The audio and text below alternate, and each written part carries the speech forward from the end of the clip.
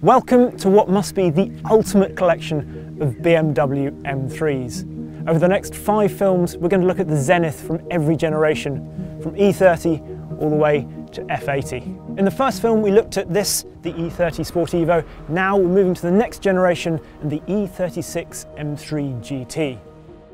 The standard E36 M3 arrived in 1992 with a 282 brake horsepower 3-litre straight 6, but no homologation backstory. As such, the body was much closer to a standard E36, albeit with the first appearance of the now iconic twin-spar M mirrors. Initially, this second generation M3 was only available in Europe, with America having to wait until 1994 to get their slightly detuned version, about the same time that cabriolet and saloon variants popped up in addition to the coupe.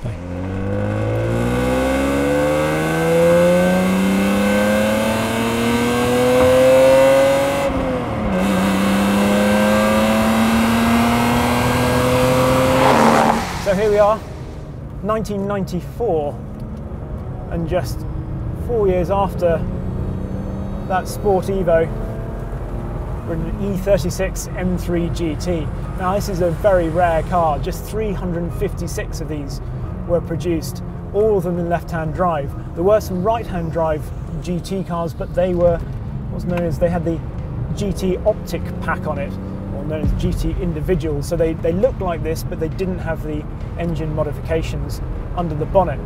This, however, is the real deal. So that means a compression ratio raised to 10.8 to 1, slightly revised intakes, 264-degree cams, a BMW Motorsport dual pickup oil pan, duocentric oil pumps, and upgraded Vanos software, all leading to, well, actually only a modest uplift in oomph to 295 brake horsepower at 7,000 RPM, and 238 pounds-foot of torque at 3,900 RPM. Anyway, thanks to things like aluminium doors, the M3 GT is also around 30 kilos lighter than the standard M3, and despite a shorter final drive, it has a de-restricted top speed of 171 miles an hour. The McPherson strut and Z-axle suspension also got stiffer springs and shocks, and if you look under the bonnet, you'll see there's an M strut brace. Visually, the GT can be easily distinguished by its adjustable front and rear spoilers and the clear front indicator lenses. And there is something about the stance of the E36 GT that is really appealing. Of all the M3s we've got here, it arguably looks the most at home in a pit lane. Incidentally, the added downforce pressure exerted by that rear wing actually breaks the catch for the boot lid after a while. Inside, the GT gets plenty of optional extras as standard and is trimmed with Mexico green leather. The exterior paint might look the same, but is actually British racing green.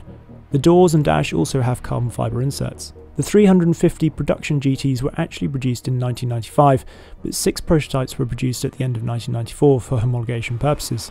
And that word, homologation, is really the reason that we chose this as the ultimate example of the E36.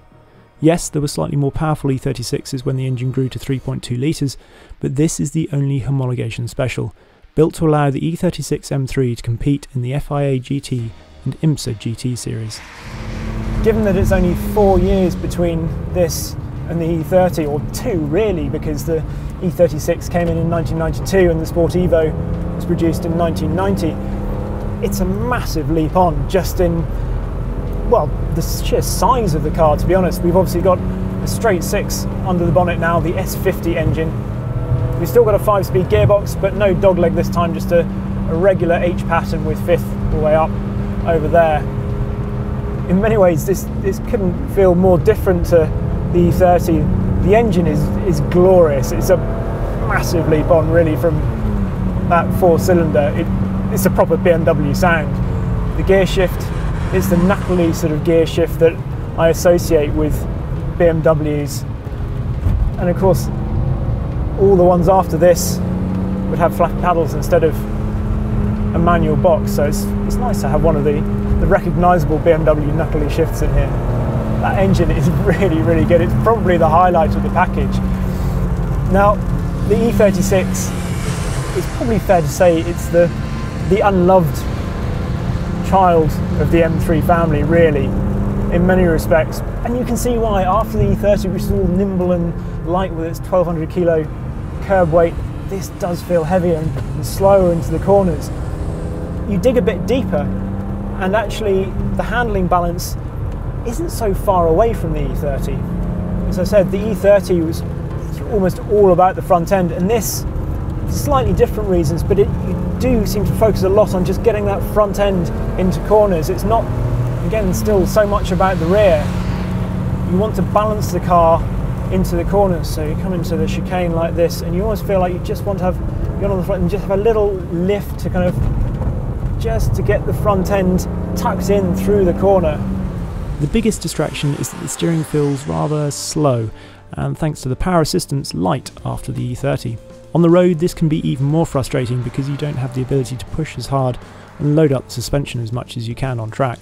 The balance is actually really nice. You can start to get some of that E30 balance feeling through the corner, but you just have to look harder for it. So there we are, that's the E36. I like it more than I think I thought I would, but you can equally see why a lot of people pick this car and then went and made suspension modifications to make them into track toys, track cars. And it's something that the owners thought about doing with this as well, just a few suspension modifications, because you feel like there really is a really brilliant car, particularly with this engine underneath this, just fighting to get out.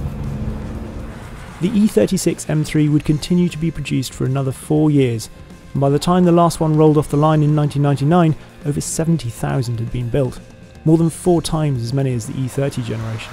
But there was never a more focused E36 than the GT, and for all that it might suffer a little from comparisons with the rest of its overachieving family, with its manual box, naturally aspirated straight six and purposeful looks, it is still a very attractive package and a crucial part of the M3 story.